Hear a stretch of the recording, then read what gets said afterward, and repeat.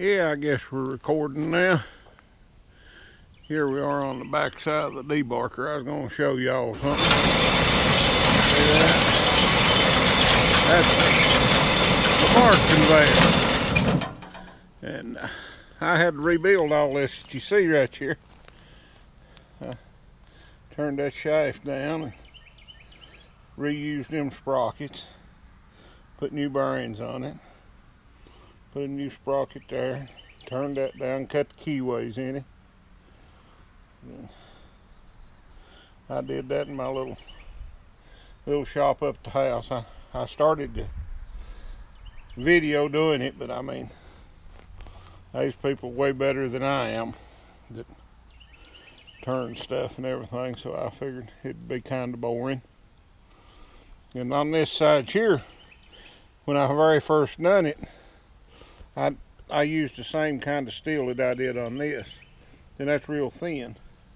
And I didn't have this brace in there. And I cut that on, and it just wadded all that up right up in the top.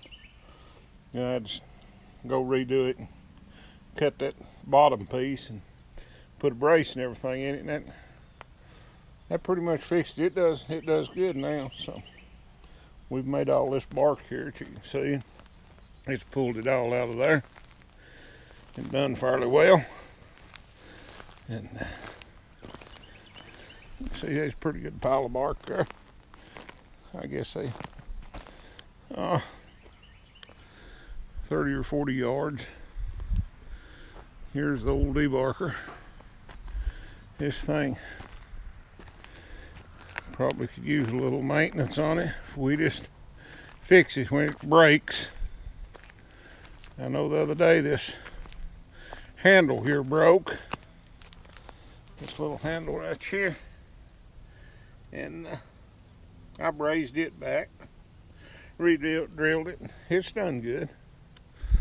And you can see where all that bark packs up in there. That's kind of aggravating. We have to clean that out about every 2 or 3 hours.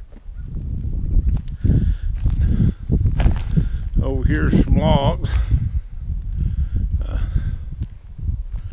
Here's something that we don't cut very much of, and it's sycamore. Got not a whole lot of it, but probably between 1,000 and 2,000 feet. Don't know exactly what I'm going to do with it, but it makes pretty lumber, and it's pretty good logs. Over there's some more. You can see the end of them. This thing right here, it's what these tree trimmers bring in. And just cannot figure out why I won't pay them hardly nothing for it. I mean, what are you going to cut out of that? Toothpicks? And over here's some more of that sycamore. It's that big log on top there. That's a nice log. That'll cut some great lumber. The foliage thing is sycamore. There's a couple logs that's been debarked. That's what they look like after we get their clothes off. Them's 10-footers. You can see the deck over there. It's loaded. We're ready to go in the morning. Here's some lumber. We've got a fairly good size order going on. And we're just now getting started on it. It's all pine framing in 1x10s and 1x6s. And there's some of it. There's some more. And there's some 1x60s, 16 foot long. We got all them cut. And here's some oak. There's a builder sold me several feet of logs, good logs too. And he had this oak. And he wanted it sawed, and I told him, I said, that oak ain't no good. Oh yeah, I said, I can make it do what I want to do with it. So I cut it.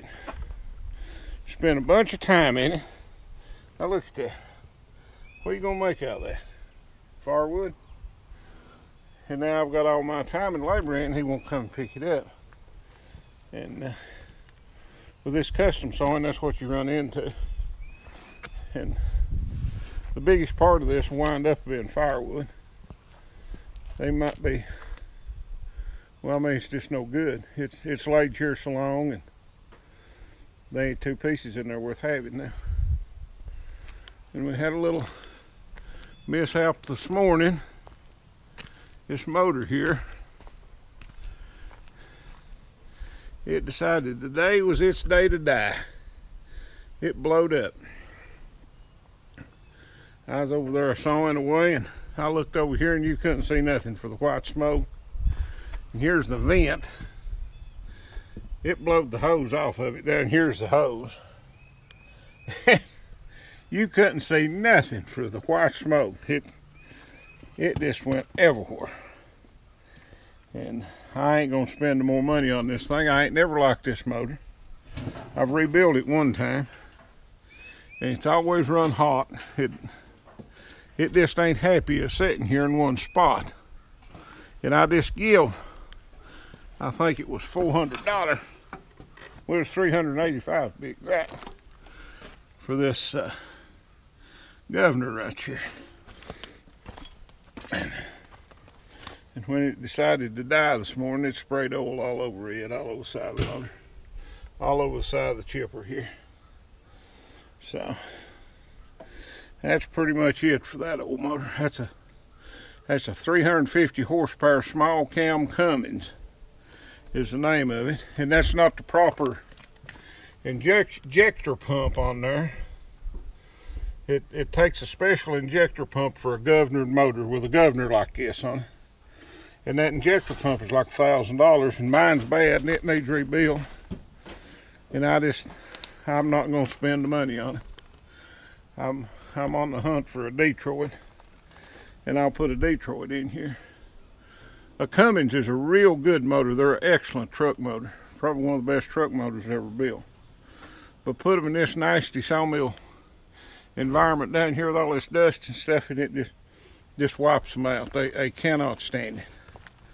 And I thought I was really getting something when I got this, but all I got was trouble. For that's all it's ever been, is trouble.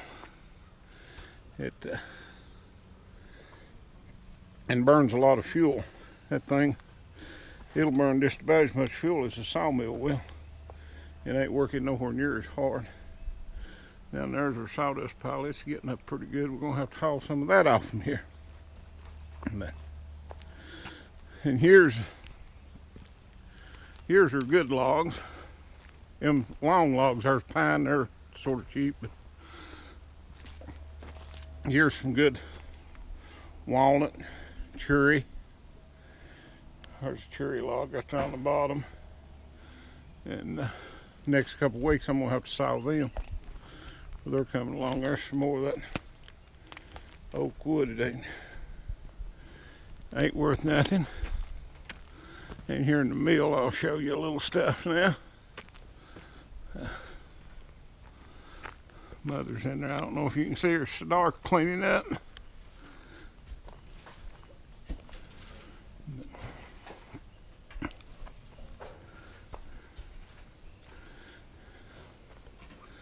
Here's old ledger. It does awful good. And here's the motor that we rebuilt back in the late winter in January. And I was going to show y'all the loading of the pistons and everything. And I've lost the footage somewhere. I've deleted it or something. It's all gone. But the motor is doing real well. It don't burn as much fuel as it used to, and it's got plenty of power. It just does. I'm very satisfied with it.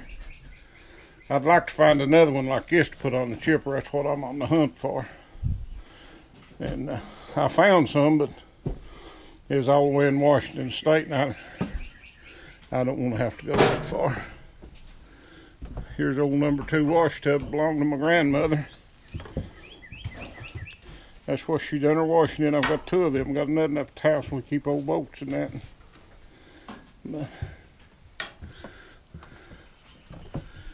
Here's the inside of my office.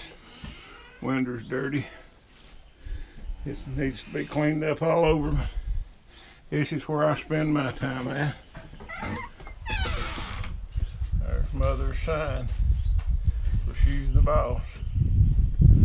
So now in there's the dust pit and the dust doodler. That's where it carries the dust out of here. There's the belts and stuff. Pump that drives the feed back and forth. We'll start on them in the morning, saw them. There's about an hour's worth of sawing right there. So that's about it. Talk to you later. Bye.